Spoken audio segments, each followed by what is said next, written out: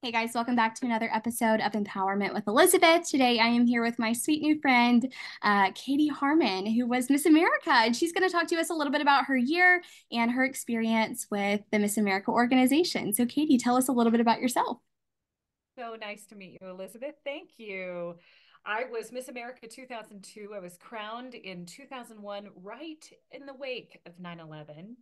In the 22 years since, I've been a professional performer on a variety of stages around the world, doing everything from opera to musical theater to jazz and various recording projects in between. And a hilarious juxtaposition to that, I live in rural Southern Oregon, and for about 10 years, I had a farm with my husband and our children. I have two children, a an 18-year-old freshman in college, which I can't even believe I'm saying that, and a 15-year-old who's a freshman in high school. I met my husband when I was Miss America, which is a fun story. Elizabeth, we could dig into that, but I met him while I was Miss America, and he is recently retired from the Air Force, Lieutenant Colonel Tim Ebner. And we have enjoyed living in our beautiful small community because of our Air Force connections. And I have been very involved with our local community.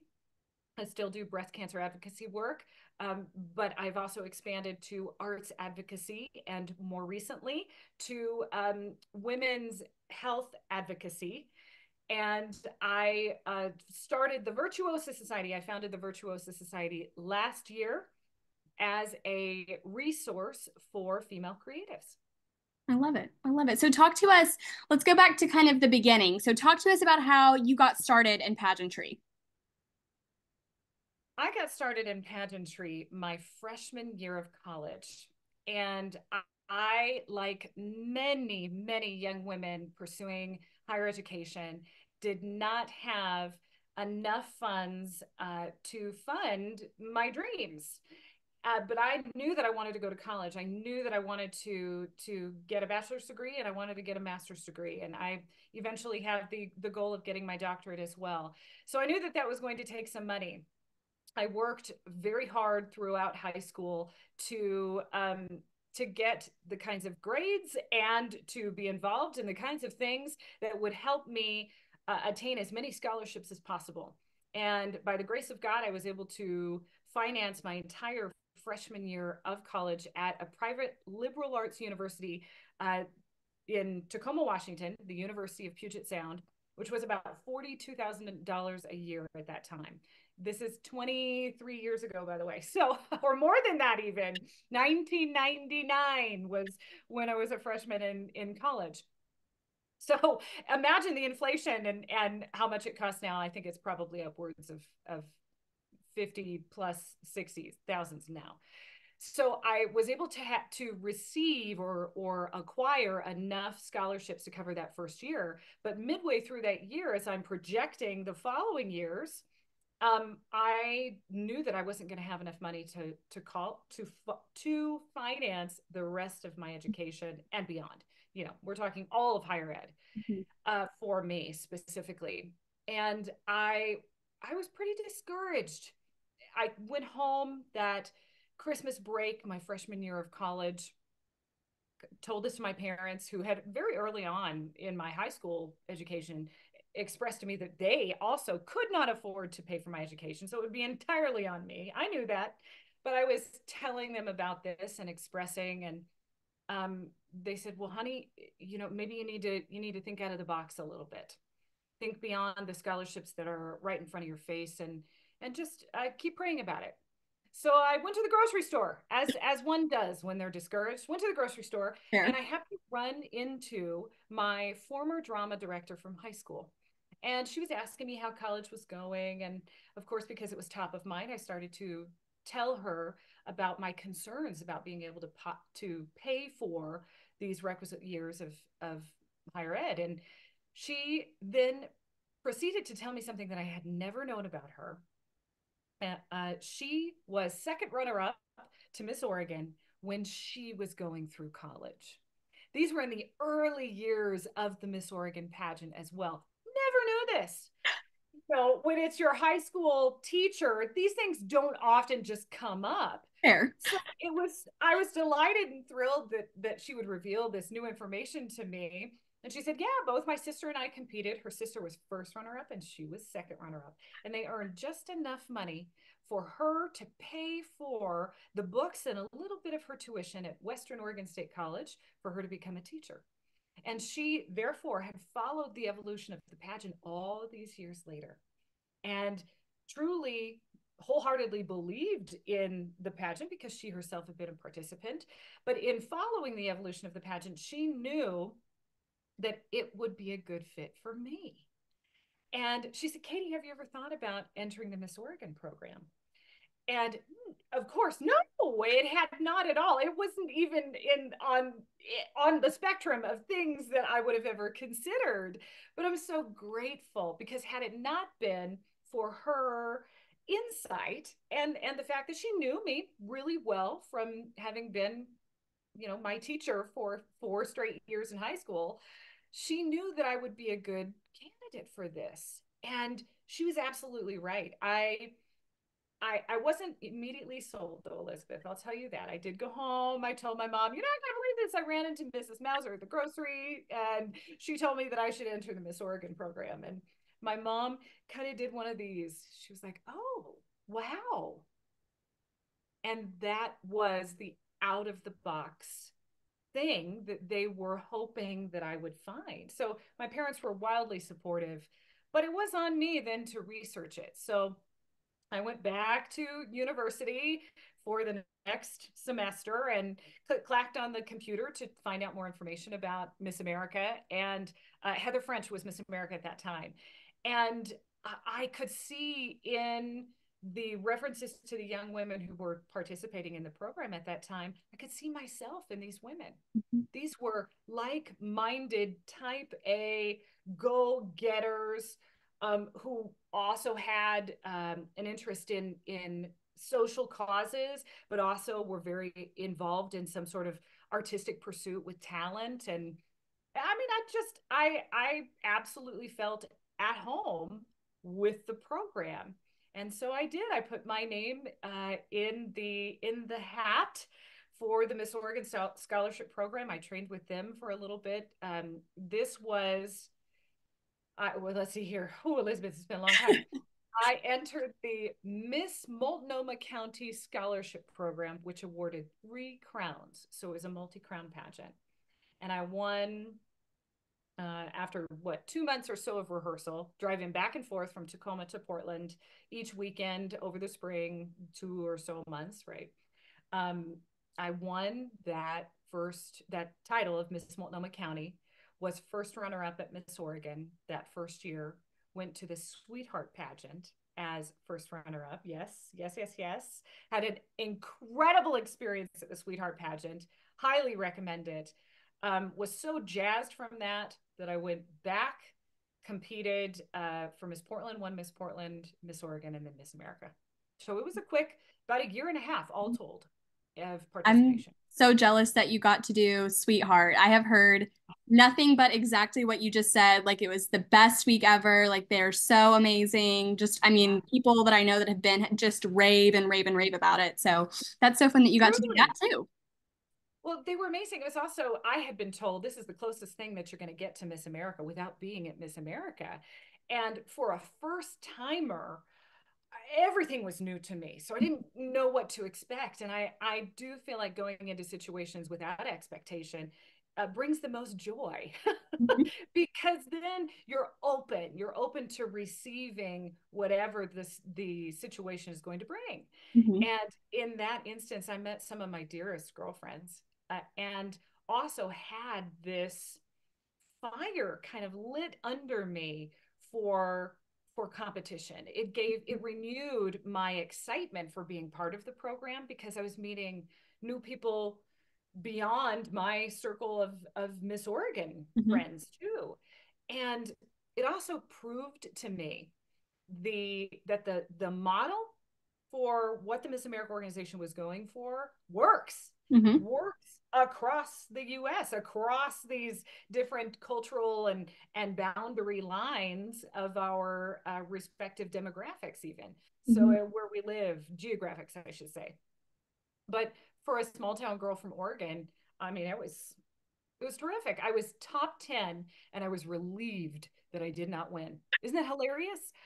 I mean, looking back, I can see why. I was just exhausted. I was trying to take it all in and everything was so new, but I was so thrilled that I didn't win.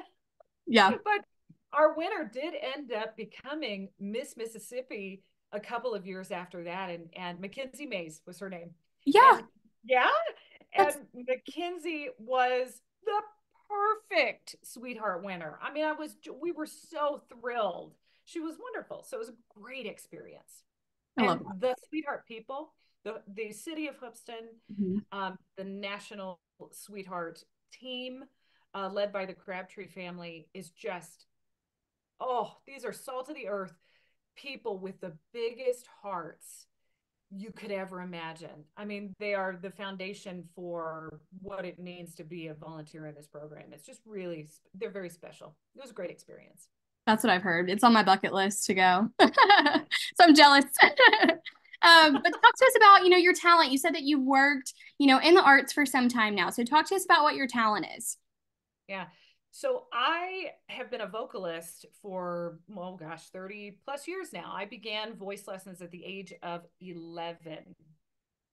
And when I began, it was like love at first sight.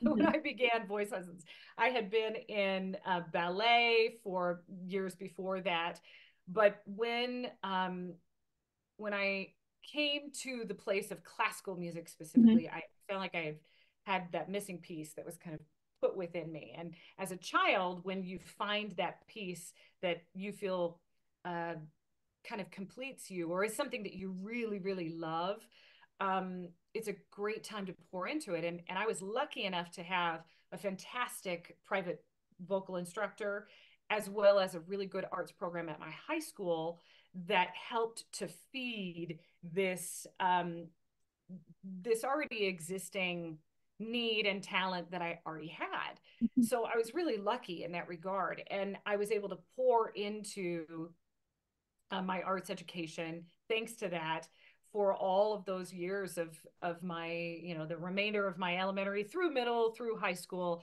which then led me into pursuing it in college. And because I identified, or I should back up here, because my private voice instructor identified very early on in my voice, or early on in my lessons, that my voice was had the right color and my embouchure and the way that I was producing sound um, fit very well for classical music. They identified that very on. She identified that very early on. That was what I pursued most heavily in college. But what was interesting was that I had also been doing musical theater during that time. So I knew how to do both. Mhm. And I loved both equally. So when it came time to choose my talent for Miss America, there was a conversation about what exactly I was going to present. Um, Granted, when I say choose my talent for Miss America, we're talking choose my talent all the way back at the local level. So what I sang at the local level was what I sang at Miss Oregon, and then what I took to Miss America. So it was not, I didn't wait until the last minute for that choice. But I at that time, I was a sophomore in college when I was pursuing that second year in the Miss Oregon program. And so I already was within the opera program at Portland State University because after my freshman year and after winning first runner up, I had just enough funds to be able to fund a state college, an in state college, as opposed to the out of state private liberal arts college. So I did transfer in order to save money. Thank Smart. goodness. That was, yeah, you do what you do, what you have to do. So at Portland State University, though, it was kismet because I met my now longtime voice teacher that I've had as an adult. So I've been very lucky to have a handful of just wonderful voice teachers that I've stuck with for a long time. But I met Ruth at that time and studied under her and the PSU opera program, which was a component of Portland Opera's apprenticeship program, which was very cool. And Ruth suggested that I take part in a competition that was part of Oregon Symphony and an organization in Portland called Metro Arts. Hmm. And it was a concerto competition. And it identified various young people in the arts in Portland um, who were exceptional, for lack of better words. So this competition, I applied for this competition, and when I won this concerto competition, the conductor that I was working with for the performance for the competition suggested O mio babino caro from Puccini's Gianni Schicchi. And so I was preparing with my college voice teacher, O mio babino, for something completely separate than pageants. Hmm. Mind you, I already had this year of pageants, of Miss Oregon, I should say, not pageants, just one, or what was it at that point? 3 total pageants under my belt. But I already had that knowledge. And that first year, I performed "A Je veux vivre" from Gounod's Romeo and Juliet, as well as "Art is Calling for Me," a Victor Herbert art song. So that's what I had performed up to that point, and I was preparing to do the same thing the next year. But because I was doing this other piece for something aside from pageants, I was working on it in such a way that it was to be at a professional level, that it was to be performed at a professional level. When my voice teacher asked about what I was going to perform then at the pageant, um, she was genius. She brought up, she said, "You've already been preparing this Might for as this well. concerto, yeah, for this professional performance. Why not do this?" And oh, by the way, that's when they had changed. Well, no, we were still 2 minutes. They had changed it from 2.5 minutes or 3 minutes, I think it was the standing length of time for your talent presentation. And then somewhere in the 90s, like late 90s, they changed it to 2 minutes. Hmm. Oh, mio baby, no, which now it's only a minute and a half. Right. Oh, sweat every single time I watch the talents. I think, how are they doing this in such a short amount of time? But for 2 minutes, "O mio babino caro" is exactly 2 minutes in length. So it was really divine. It was meant to be that I had already been preparing it in this way and had poured into it, and therefore really understood the aria and could sing it practically in my sleep, but then it also fit the requirements for the pageant.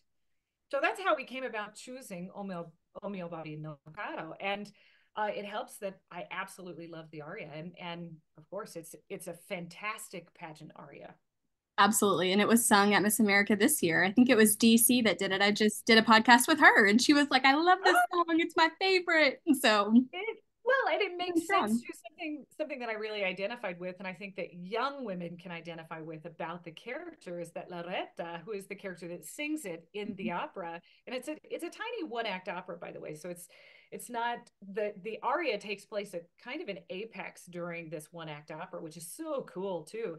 But in the opera, she is begging her father to let her marry her boyfriend, and she says in so much as, "Oh, daddy, he's so pretty. He's so pretty. Won't you let me marry him? Oh, daddy, please. Oh, daddy, please.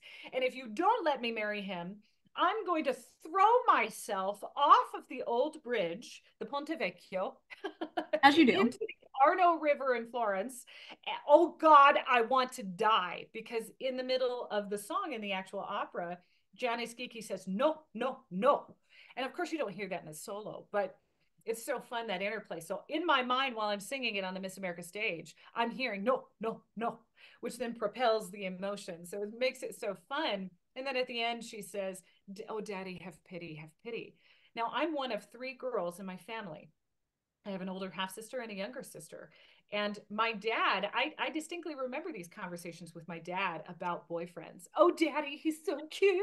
Oh, let me date him. And then later on, oh, daddy, this guy, this fighter pilot, he's so cute. I want to marry him. I mean, I obviously these are relatable human things that we're talking about in this aria. So it made it that much more easy to sing it authentically. And I think why people are really connected to that aria, and especially why it does so well on the pageant, in the pageant circuit and on the Miss America stage. And you mentioned just now, but also whenever in your intro, that you met your husband during your year as Miss America. So I am on the edge of my seat. I have to hear this story. Oh my goodness, it's such a fun story. So this is more than three-fourths of the way through my Miss America year. And I mentioned that I was crowned right in the wake of 9/11, and many of my appearances were USO based, Mm-hmm. military based, and rescue worker based Mm-hmm. because of that time period. I was also doing, so it was kind of like a dual platform issue. I had a dual platform issue in essence, because I was also doing work on behalf of the breast cancer community, which I loved that advocacy work. So doing both of those at the same time made my year incredibly rich. It Mm-hmm. was diverse and it was very rich. But up to that point, three-fourths of the way through my year, I had been doing military appearances very regularly. So I had the system down of who I was going to meet, and that there were lots of cute boys around, and none of them turned my eye. I was not looking for a boyfriend, Elizabeth. I was not definitely not looking for a husband. You're a little busy. I was I was there to do the job. There was enough. I just wanted to take a nap. Like Mhm. that was my goal during my downtime, not to Fair. date. Yeah. And it's such a big job. Mhm. There's so much that you're pouring into it on a minute by minute basis. And when I was at appearances and to this day, I'm very focused on the task at hand. Mhm. So in this particular instance, this appearance happened to be at my hometown base at the Portland Air Guard base in Portland, Oregon. And I had done some work on behalf of the National Guard that year through the USO. So I was asked to make this appearance on behalf of the National Guard at my hometown base because they felt like that connection was very important. And it was, absolutely. The Portland Air Guard base flies to this day F-15 Eagles, fighter jets that are air-to-air warfare machines, essentially, these fighter jets. And their task post 9/11 was capping over the major cities in the West Coast and the Hawaiian Islands for protection. So if you can imagine back to that time period, you know, there was a lot of surveillance happening, and the military had to expand its reach Mhm. in that way. So it was really interesting that it was also that we had this base in my hometown, essentially. So I'm asked to make this appearance, and unbeknownst to me, this is the side story, Elizabeth. This young man, this young pilot, who was from the rural town that we are living in now. Oh. He grew up here in Klamath Falls, where we live, but he was stationed in Portland as an F-15 pilot to be one of the alert pilots, is what they call them. And he was the only single pilot and the youngest pilot, Second Lieutenant Tim Ebner, which is the exact same rank as our current Miss America, by the way. So very cool fact. I love that. When they said Second Lieutenant Marsh, I was like, oh, I know one of so those. cool. Yeah, I have one of those. Well, anyhow, he was this kind of newly minted guy, and he's also very good looking. I'm not ashamed to say it. And so he had been doing a lot of their press and media appearances as well. He had been appearing on camera. So they assigned him Miss America detail as the pilot who was going to help show me around the base during this particular appearance because of what I just mentioned. And we show up, of course, to me and my traveling companion. I will say, when I say we, I was always with a Sure. traveling companion. My traveling companion and I show up to this appearance, and we are met by a throng of reporters because it's hometown. They're already familiar with Oregon's Miss America, so reporters are there. The base had their people around as well, and I am met in the ops room, which is basically the operational management quarters of what the base has for its wing operations. And I'm standing there, and up walks Second Lieutenant Tim Ebner to me to shake my hand and to formally introduce himself. And lo and behold, there was something that just went off in my traveling companion's mind at that time, because when she took one look at him, and mind you, she's been with me at all these appearances too, something goes off in her mind, and she's like, oh, this guy is different. He's special. He's not only cute, but ooh, there's just something about him. Typically, she would hang back at appearances and just kind of observe and make sure I was safe, all of those things. So I shake his hand. I am then, kind of talking and mingling with other people, and she zips right in and she introduces herself. So that's clue number one, that something was different about this particular appearance in this guy. So he is with us throughout the entire appearance, and there's a lot to this. They outfit me in a flight suit. I make this special PSA in the cockpit of an F-15. We have these glorious photos of him showing, kind of perched on the outside of the jet and showing me the interior and all of the electronics and things. And I've got my crown on, and I sent that to Madison. I was like, Madison, now you're going to be a legit pilot, Miss America, with the crown on in the cockpit. I never got to fly the aircraft, but you will get to. But we've got these glorious photos, and of course we've got it all on camera, which is so fun to have that on film. But at the end of the appearance, fast forward, at the end of the appearance, I'm with the wing commander at one end of the runway watching the F-15s take off, and Tim and my traveling companion Joanne are at the other. And she takes the opportunity to pull out her business card and write my email address on the back of it. And she says in her New Jersey accent, there are no rules against Miss America dating. And she tucks that like in his palm. He thought, oh, this woman is nuts. But we still have that card to this day. We got it framed and the whole thing. Joanne knew. She just had a sixth sense, and she was like a mother to me. So she knew me well, and she had some good vibes from this guy. Fast forward, Elizabeth, a month later, he, through friends of friends, because this is Portland after all, this is where I'm from, got my phone number, found out when I was going to be back in town, because it had been implanted in his brain. Oh, maybe there is something about this girl. He told me years later that there was, like, he was connected to me. It's kind of funny to think about all of that, but he found my phone number, found out when I was going to be back in town, called me. I had delivered the commencement address at my university, at Portland State University, the day before. I had one day off before I was going to fly to Minot, North Dakota for the next day's appearance. I had one night off, Elizabeth. Remember what I said before? All I wanted was to take a nap. Fair. He called. At that time, it was Miss Harman. I would like to take you out on a date. And I actually asked him, please, who is this again? And he says, Second Lieutenant Tim Ebner, I showed you around the base a month ago, and I just wanted to thank you for coming and being with us, and I would like to take you out for dinner. And I actually called. After that, I said, well, let me call you back and let me find out my schedule. And I called Kim Grice, who was Miss Kansas my year, and I told her about it. And she said, well, if the date goes badly, call me and I will pose as your traveling companion and get you out of the date. Run right there. So I called him back and I said, okay, I'll go on this date. The Miss America office was alerted to it. They knew what was happening. There's a whole rigmarole around it, which is great. You can't just go out on a date as Miss America. There's a whole system.